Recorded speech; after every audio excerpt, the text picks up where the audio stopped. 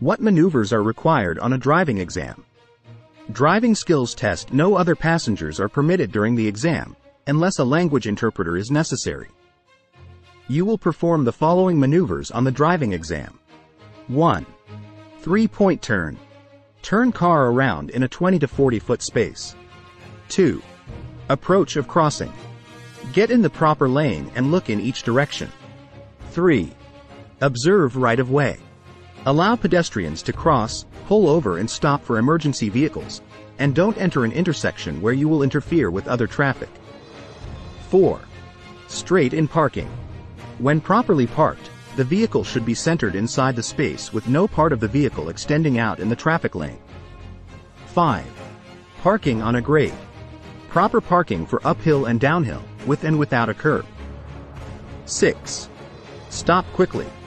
Make a quick, safe stop when the examiner agent instructs you. 7. Backing up. Back up for a distance of 50 feet at a slow speed while looking to the rear. Do not use the rear view mirror or rear view camera monitor.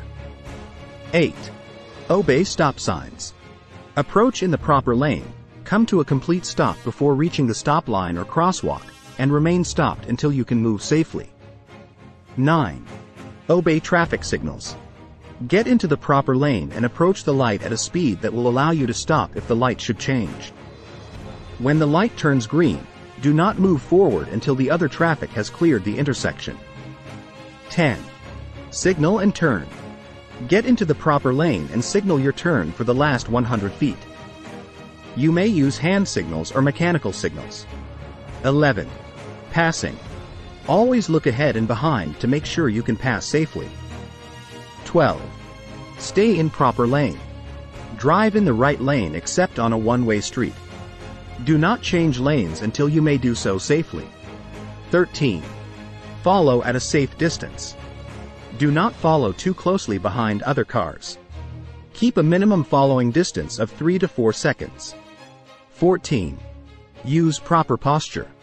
Keep both hands on the steering wheel and do not rest your elbow in the window.